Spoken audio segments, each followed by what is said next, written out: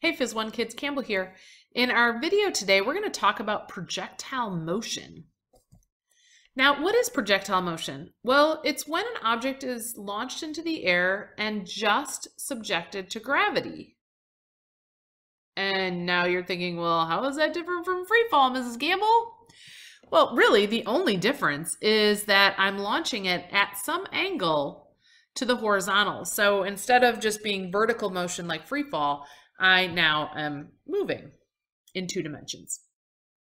So let's talk about the principles of projectile motion. The first thing is that the path is parabolic. Whether I launch an object horizontally or here, our football kicker, the path is parabolic and the velocity vector, the net vector, is going to be tangent to the path. So you'll see here these little velocity vectors. Notice that they're tangent to the path. That's the net velocity. Now, what's happening in the x and y direction are actually completely different, and we're going to see that in class. We're going to compare an object launched to an object dropped. And what you will see is the one that's dropped reaches the ground at the same time as an object launched horizontally. And that's because if an object is launched horizontally, right, all of its velocity, initial velocity, is in the x direction. There is 0 velocity in the y direction initially, just like something that's been dropped. So the velocity, it's going to gain y velocity at the same rate as something dropped, because in the y direction, both of those motions are being controlled by the acceleration due to gravity. Now, in the absence of air resistance, our horizontal velocity is never going to change, because in the absence of air resistance, there's going to be 0 acceleration in the x direction. So my initial velocity in the x direction is going to stay constant as I travel down. So my final velocity in the x direction is the same as my initial velocity. But in the vertical direction, because I'm under the influence of the acceleration due to gravity, my velocity in the y direction is going to change. And for an object that I launch horizontally, it's going to increase as it falls. Now, the resultant velocity, that velocity that I drew tangent to the path on this diagram, right, that's going to be the vector sum of that x velocity that doesn't change and that y velocity, which is increasing as it falls. For an object that's thrown at some angle, I have some other little rules that we should remember. Remember that still the velocity in the x is going to be constant. You'll notice that its vector, right, is the same in magnitude all the way around, and the velocity in the y direction is going to change. So it starts off at some maximum magnitude here, and it decreases till it gets to maximum height. And then when I get to the maximum height, my velocity in the y is 0. But that doesn't mean the velocity of the object is 0, right? If it was, then it'd drop out of the sky. The velocity in the x at maximum height is that velocity initial that you had in the x. Now, just like with free fall, when I get back to the same height I was traveling, the velocity is going to be equal but opposite in sign. So when I reach the ground here at the same height that I started at, then my velocity here are going to be the same. And in order to do these problems, we have to use those equations of kinematics that we learned about in our last unit. But we're going to have to separate this initial velocity that I've been given at some angle into x and y components. So I'm going to have to do some sines and cosines of that velocity vector to break it into the x and the y components, because what's going on in the y is totally different from what's going on in the x.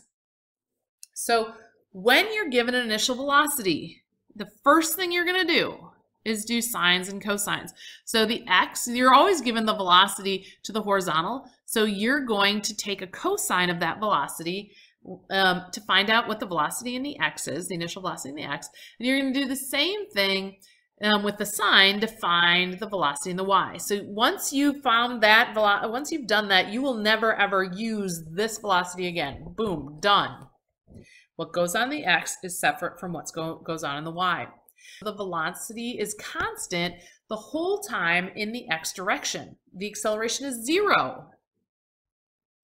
And in the y direction, it's just like free fall, right? As I go up, I slow down, I reach maximum height where velocity is 0, and I come down and I speed up. Remember, the whole time, the acceleration in the y direction is negative 9.8 meters per second squared. It's not 0 at the maximum height. It doesn't change, but that's only for the y. The x is 0. So when we use our equations, these are the kinematic equations we learned in our last unit, but we have to split them because what's going on in the x is totally different from what's going on in the y. In the x direction, remember, acceleration is 0. So if I go to any of these equations up here, right, that term drops out, that term drops out, initial velocity equals my final velocity or the velocity at any point. The only equation that works, right, is this one. You get rid of that acceleration term, acceleration is 0, right? And that's really just this. Velocity is the change in x over the change in time because there's no acceleration. If I were to graph them and I start some height above the ground, right, this would be my x, right? I'm gaining x position at a constant rate. Notice my slope is constant because my velocity is constant. In the absence of air resistance, velocity in the x is constant. In the y direction, right, I have acceleration due to gravity, so it's just like doing a free fall problem, right? I got all of the equations and the graphs of the motion, right? The y, if I throw something up and it comes down, I kick something at an angle upwards and it comes down, right? These look just like, oops, like I can spell free fall. Same exact graphs because what's going on in the y direction is totally controlled by the acceleration due to gravity. Now, launch angle is critical, and we're going to do a rocket lab, and you're going to look at launch angle. When an object is launched at an angle, there is a compromise between how far it goes and how high it goes, right? The launch angle will determine the range. And so the more velocity it has in the x direction, so the lower the angle, the greater the range could be. But if it's too close to the ground, right, it's not going to be in the air very long. So if we launched an object here at 15 degrees, it doesn't go very far. I launch it at 30 degrees, it gets farther. But notice that at 45 degrees, I have the greatest range. So 45 is a great compromise between time in the air and velocity in the x. That range is x distance. Maximum height, right, is also dictated by that launch angle. And of course, the more I launch it vertically, right, the higher that vertical angle is the higher I'm going to get. Now, I want you to notice some complementary paths. See how 15 and 75 end up at the same place? And how 30 degrees ends up at the same place as 60 degrees? So here's 30 degrees and 60 degrees. Well, those are complementary angles. Is that the math term for it? Well, anyways, from a sine and cosine standpoint, when we break stuff into components, right, one's going to go higher than the other. But when we go and do the math, we'll see that they end up in the same place. Totally, totally cool. Notice the ones that spend the most time in the air are the ones that are launched most vertical. So you'll see that our 90 degrees has the greatest time in the air because that's where my blue times are. And the 75 is next, and then we start getting lesser and lesser times when the angle gets less. Now, oops, let me get rid of that. For smaller objects, air resistance is critical. And so the maximum range will actually come at less angles than 45 because it's not, when you launch at a lower angle than 45, there's not as much vertical velocity to get pushed back. So you'll see that actually when we do the rocket lab because unfortunately, I cannot get rid of air resistance when we're outside. In fact, if there's wind, then that's going to even be a bigger problem. All right, we're going to do one example together in this video, and then we're going to do another one in class. Here's a horizontal launch problem. A motorcycle speeds horizontally off a cliff that's 50 meters high. At what speed must the motorcycle leave the top of the cliff so that it lands on the ground at 90 meters from the base of the cliff? Now, I know you're thinking, oh, I could just maybe set up a right triangle, and no, you can't do that. You can't do that. You need to set up X equations and Y equations. So now we're going to have two columns of data. In the X direction, we're trying to find this. This is our unknown. That's our question mark. The acceleration, remember, is 0. We're starting at an initial position of 0. We're going to call that 0. And our final position here in the X direction is 90 meters.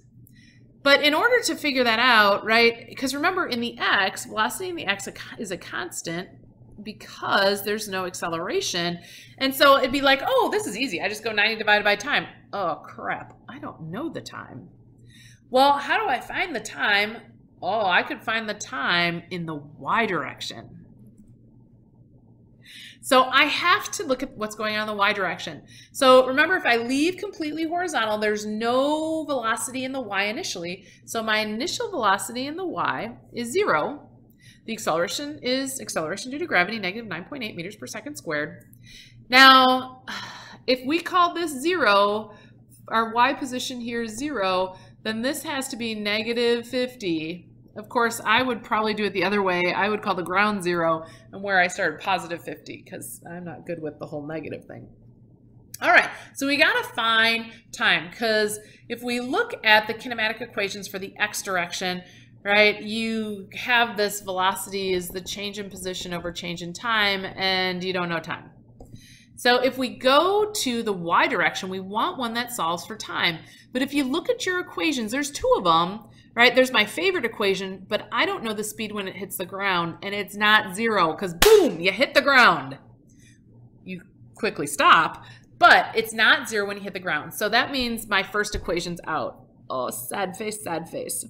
So now I have my second equation, right? That second equation, my least favorite equation, which is Y final is equal to Y initial plus the initial velocity times time plus 1/2 acceleration times squared. Oh, wait, the initial velocity in the Y is 0. So I can just get rid of this term. Bye-bye. And then the initial position, if I call it 0, or the final position 0, whichever, it's going to end up with a negative 50 anyways. Both those go away. So if I rearrange to solve for t, right, I would move the 2 over to the side, so times 2 divided by g, and then take the square root, I would get this equation. So now all I have to do is multiply 2 times negative 50, divide by negative 9.8, and then take the square root, and I get 3.2 seconds. So now I know the time, so I can just plug it into that easy equation, right, to solve for the x. Oops, I'm in the way here. So position over time, because there's 0 acceleration in the x direction, I take that 90 meters, I divide by 3.2 seconds, and I get 28 meters per second. Holy cow, that's fast. That's one scary fast biker. Was he Evel Knievel? All right, we're going to do another one of these problems in class where we launch at an angle. We'll see how we do that because that's a little more complicated. So I'll see you in class. Answer your WSQ questions